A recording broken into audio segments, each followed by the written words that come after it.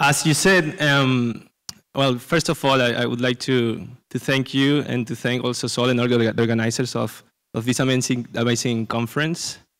Hopefully, it will be the second edition of many editions coming in the future. And yeah, as you said, no, I mean, it's great to host so many international speakers, very first level, I mean, world leaders in their fields. But we thought, okay, most of the times we are hosting people to tell us how wonderful projects they are doing in their different countries. But we thought that it was the time to say, okay, let's put ourselves in value. And we are in a very unique moment in Barcelona right now. And I think we are in the beginning of something big.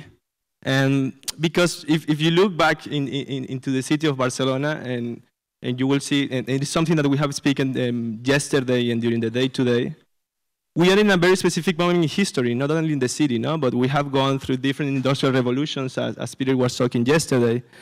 And it seems that right now we are setting the conditions for both the maker, the FADi movement, the open and the share movement to get together and really shape something that could become a city model. Not only in terms of infrastructure, because we have always thought in cities about the space itself or the infrastructure, but actually in terms of the relationships between people, in terms of the economy generation, and in terms of the productivity within the city. So this is why I tried to put together these amazing people that is really activating the city of Barcelona. Javier Creus is founder of Ideas for Change and also part of Open Knowledge Foundation in Spain and Europe. Cristóbal Garcia, he leads together with Albert Cañigueral the We Share node in Spain, but also he's an activator in Europe of the sharing and collaborative economy. Mayo Fuster, she's a researcher about the implications of internet in society. And also I'm very interested to hear about what's the governance of all of this that is going around and how we can turn it into public policies. That is very important.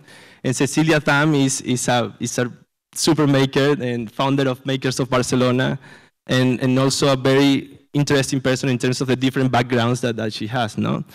One of the things that we want to leave here, and one of the things I will try to do is not to be the one that holds the questions and try to point to each one of the speakers. What we're going to do is we're going to listen to them, and then afterwards I'm going to shoot one question, one general question. One of them is going to answer it, and the one that answers the question is going to make the next question. So the idea here is the only thing that I'm going to try to do is to avoid some kind of fight or some kind of very strong discussion or some bottles flying between the speakers. But the idea is to do this kind of discussion in a more horizontal way. So I think that Javi, you can start. And very much. It's a pleasure being here. This setting is absolutely impressive, and I'm very happy to share with you some starting ideas. Let's see. Okay. That's the end. Okay, here.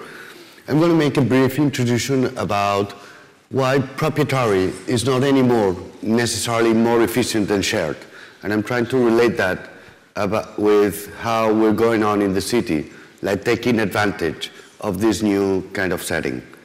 And first thing I want to realize is that production systems, we're told by economists, I'm an economist myself by education, is made out of capital, human resources, and other natural resources which are disposable or you can put into production, no? And what we're seeing is that capital is changing its nature some way, in the sense that it's not only concentrated capital we have, but we have distributed capital through crowdfunding.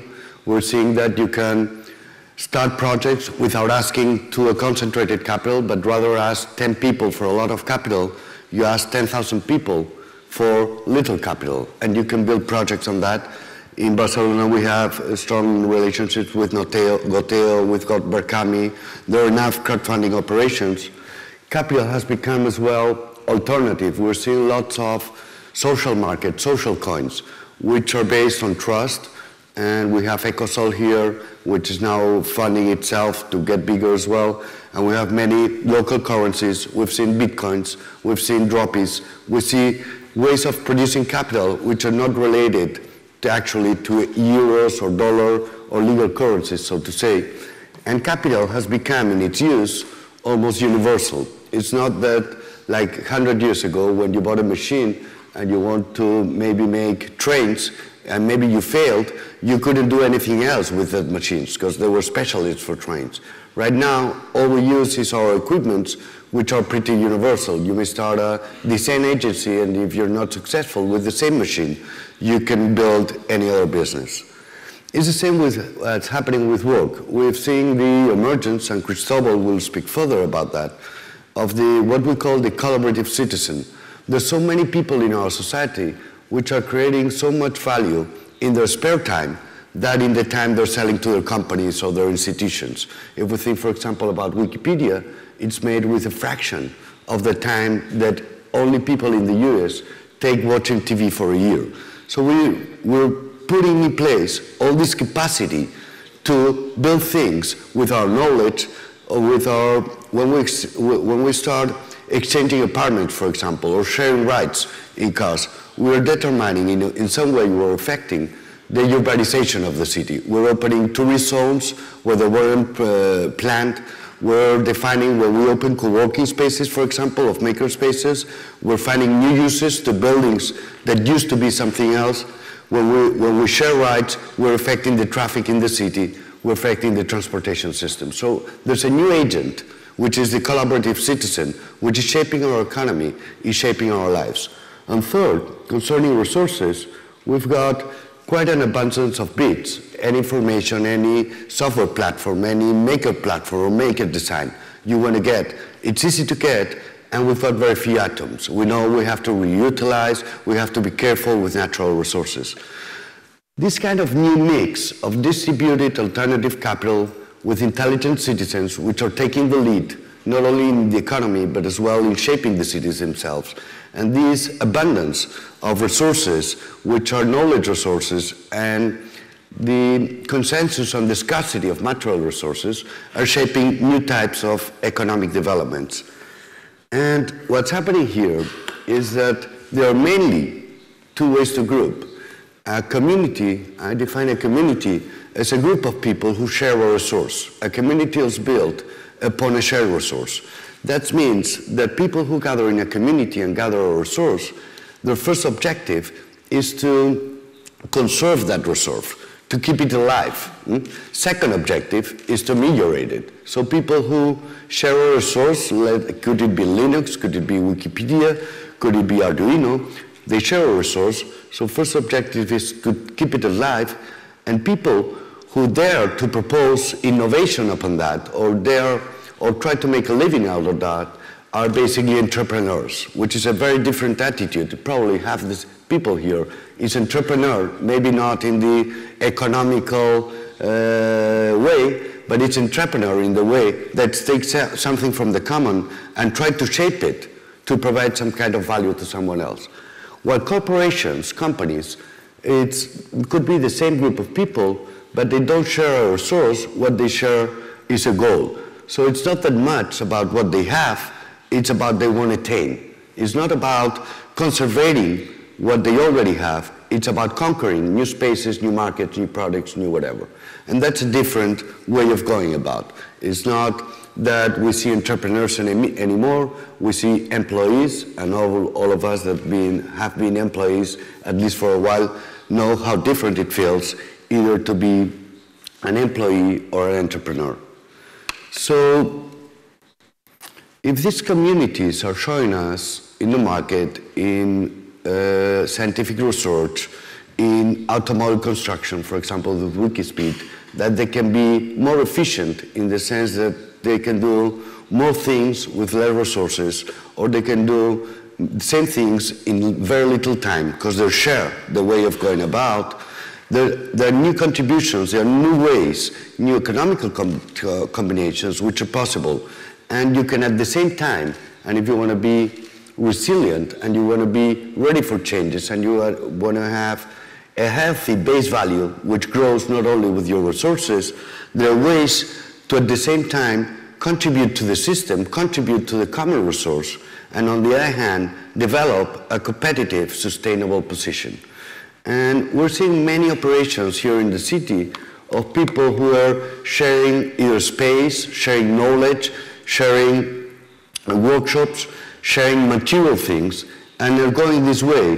They're not only creating abundance rather than managing scarcity, they are by themselves creating lifestyles or ways of living that could be sustainable on the long run. So what my invitation is, whether when you think about an activity, when you think about putting on some kind of operation, I believe it's wise right now to make yourself 3 questions. First question is, what can I share? What can I share openly with everyone without demanding, without asking for pardon or permission for people to use it? Or what kind of communities could I contribute to make my value base growing in a spontaneous way? Second question is, with whom should I cooperate in a more closed environment so as to keep innovation running? It's very difficult within any organization, as big as it may be, and General Electric is a good example for that, to keep innovation with just one cultural framework. And organizations usually get a single way of thinking of ways, so I need cooperation with my business ecosystem to keep innovation running. And third, and important, is what should I keep for myself? If I give something to everyone, if I share another part with my business partners, what do I keep for myself?